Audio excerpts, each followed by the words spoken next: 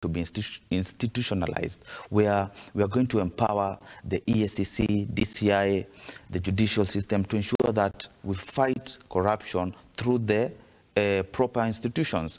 Now, for example, Mwaure, presidential candidate Mwaure, he's talking about ensuring that you make the asset recovery institution part of the presidency. I think that is where he's getting it wrong, because if you make fight against corruption a political endeavor, it can easily be used or misconstrued to mean political witch hunt.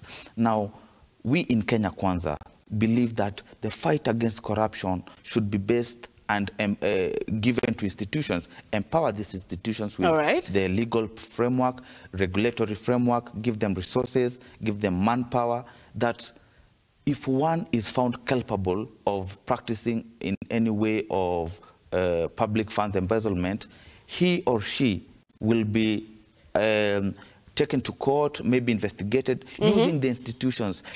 We need to have and draw a very clear line between institutions, and we need to between a clear differentiation between politics and fight against corruption. Because if you mix the two, chances of you missing the point, or this the fight against corruption being seen as political witch hunt, chances are very high.